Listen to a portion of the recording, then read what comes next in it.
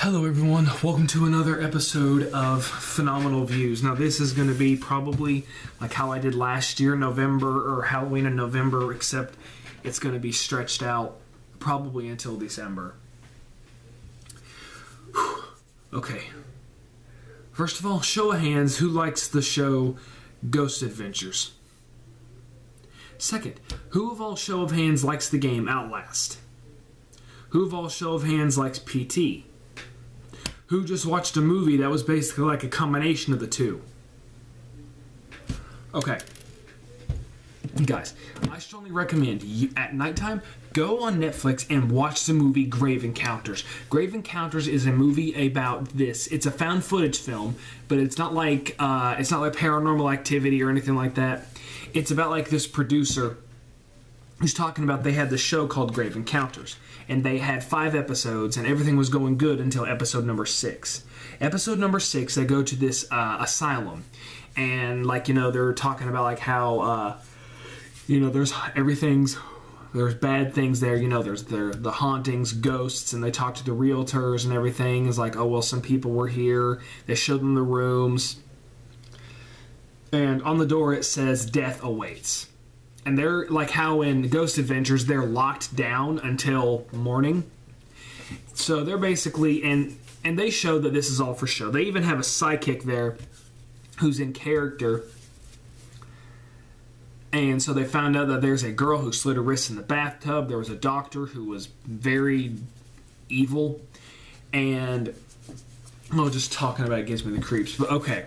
So basically they're walking out through the hallways and they're filming everything, you know, they're making their episode, and then when they think something creepy happens, they open a door and it's just rats.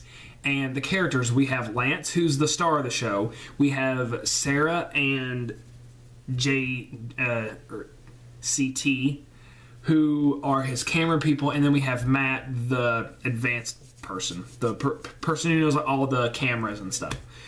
So he's sitting down in the lobby, Matt is, and they're doing their investigation and everything. And when they get scared by the rats, Lance is like, this place is about as scary as a sock drawer. So they decide, let's go pack some stuff up. Well, when it shows everyone down in the lobby, and there's also this window that opens, but it's locked, but it keeps opening by itself. There's a scene where they're all down in the lobby, and then all of a sudden the window opens up by itself. And when I first watched this, I didn't think anything of it. This is the second time I've watched it. I watched it during the day because I'm a wussy. So then Lance is like, all right, here, Matt, let's just start picking everything up because the guy is supposed to come at 6 o'clock and let them out. So when Matt goes, he notices that the window's open, and he tries using the walkie-talkie, and they've actually been having interference. They can't talk with each other. All of a sudden, a couple hours later, Matt never comes back. But here's the scary thing about it. The sun was supposed to rise at 7:45, and they were supposed to be let out at 6 o'clock, right? The sun never comes up. And they are literally walking around the asylum for days. They are walking around the asylum for days, and it's just so freaking creepy. They look at their cell phones like, this says that it's 8 p.m., but the sun has never come up. It's 7 a.m., sun has never come up, and it's just really, really freaky. Now, I bet you all are wondering, now Nick, what makes you think this is a combination between PT and Outlast? Well, here's the Outlast part. 1, you're in an asylum. 2, they're using video cameras. PT, here's the creepy thing. When they start packing up, scary things do start to happen. Their food rots. When they're sleeping, a bunch of really creepy stuff happens when they're sleeping. The girl Sasha, she wakes up and like she's the one who does the EVP, like asking, where are you, who are you, did you live here, all that stuff. And when she does the voice recorder, nothing happens. But when they fall asleep and they wake up, she has hello scratched up her back, and her back is bleeding. And you really feel for these characters, because this is a camera crew. You feel for these guys. It's kind of like the people in Blair Witch. Oh, but my gosh, this was so freaking creepy. And like when they were talking to the realtor earlier, the one who knows the place, there is a bunch of tombs under the asylum, and it connects to many different buildings. But the thing is, as the night goes on, they get locked in. And one of the creepy things is they decide, CT's like, or TC, he's like, you know what? Okay, screw it. I'm just going to break the door down and I'm going to escape. So him and his friends use a gurney to open the door. And actually, a gurney was the very first accident that happened, because CT, Lance is like, here, we'll go walk around and like give us some fancy shots and then we'll be done. When he's walking, he gets a phone call. And it's his wife or ex-wife, and he's having to talk to his daughter to calm her down. And he's like, they're trying to basically keep her from thinking that there's monsters. Oh, gosh. But when he's in the room, all of a sudden, the door closes on its own and freaks him out. And then he gets all of his friends to come up there because he thought it was them. And then when they're in there, all of a sudden, there's this loud bang. And one of the hospital beds was pushed over and the wheels are still spinning, and the ghosts start playing with their minds. It starts messing with them, and it gets worse throughout the night. The bathtub where the girl slit her wrist, when their friend Matt disappears, right? They fall asleep and they discover that they all have hospital bracelets on their wrist that has their name on them. And Sasha is crying. Sasha is scared. And these actors really pulled this off. And the thing is, at the beginning of the film, you don't really know much about these characters, but you don't care. You don't really care about the characters, but as things go on, this really affects you. And it affected me because just a lot of other creepy things. Like the first ghost that they see this woman who's in a hospital gown, right? And she's crying, and Lance goes over to comfort her. All of a sudden she turns around and her mouth opens wide and her eyes, and they just run. They just run and they scream. And when they're running, their psychic that they had, Houston, which, by the way, one funny thing about this movie is every time they said Houston, I wanted to say Houston, copy, over. I wanted to make space jokes. But he gets separated and he's walking in the dark, but you can see it because they set cameras like in the on the walls and everything. He can't see where he's going. Like, he's just walking in the dark. He's just walking in the dark, and he starts getting choked by a ghost, and then some flashlight kills him. I didn't really understand that death, but it was still creepy.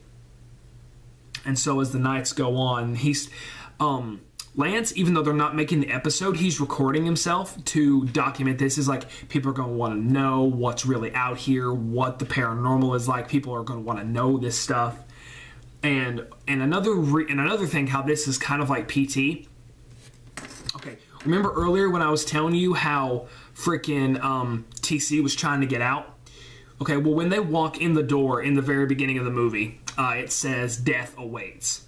So they use the gurney to open the door, and when they turn around, when they open, it's another hallway.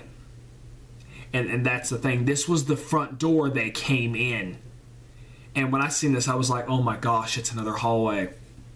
And then they see the exit sign. They kick open the exit sign, and it's just more hallways.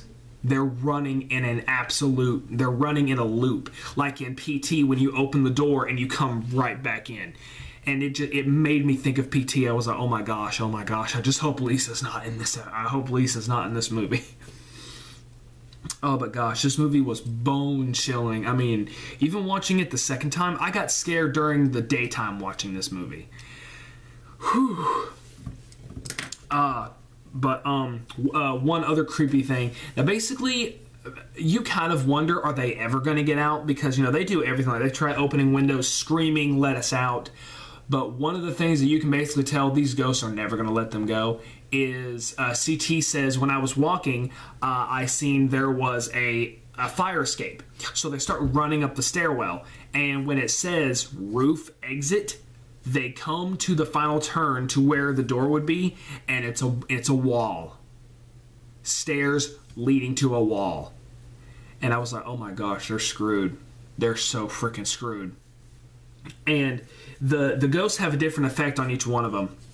CT, Nothing really different with him. Lance, he's having to stay strong. You know, he's going through a lot of stuff. He's trying to basically stay strong. With Sasha, it affects her the most because Sasha starts getting sick. Like, you know, she's like, I don't feel good. And they hear screaming in the asylum. They hear these weird noises. And they run down the hallway, and they finally find Matt, but he's in a hospital gown. And like, where did you find this? What's going on? And he starts saying like, they're like, Matt, do you know a way out? Where have you been? Did you find a way out? And he's like, there's a way out. We can leave when we're better. The ghosts messed with him and made him believe he's a patient. And this is after they've woken up and when they have the hospital bracelets on. But they all fall asleep in this one room, and they wake up, and there's just arms coming out of the ceiling and trying to grab them. There's another creepy scene, and this made me think of Silent Hill Downpour. When they're walking down the hallway, they come past this door that's got like one of those, you know, like how in prisons, if they have people behind certain doors, they have glass window, or they have windows, but like you can see through the window. They walk by it, and an arm just comes out and grabs her, and it scared me half to death. I was like, oh my gosh, this is too much like Silent Hill. Oh, but then when Lance is off by himself, he finds a tongue on the floor. And then he looks up, and there is a ghost patient on the ceiling, and it starts chasing after him. So then they find an elevator shaft, and while Matt and Sasha are trying to hold the door, or not Matt and Sasha, Lance and Sasha are holding the door, Matt picks up the camera, and he commits suicide. And he's laughing before he does it. He starts laughing, and then he just drops, and he dies. And they thought he disappeared, but he didn't. Now you're probably wondering what happened to TC. His death is the weirdest and the creepiest. Okay, when they're running because they heard screaming or they thought something was chasing after them, they run back into the bathroom that had the tub. They come back in there, and Lance sees there's something in the tub. There's blood in the tub. Like, the tub is full of nothing but blood. And Matt walks up to the tub, and TC's trying to get him away from it. And all of a sudden, this ghost just brings him in the tub. And so Lance and Sasha push the tub over, and when they do, he's gone. Just a puddle of blood just pours all over the floor, and you're like, oh my gosh. His death is so unexplained. It doesn't make any sense, but still, it's interesting, but it's really freaking creepy. So now with Sasha, she's not feeling good, and they make it into the tunnels, and they start walking in the tunnels.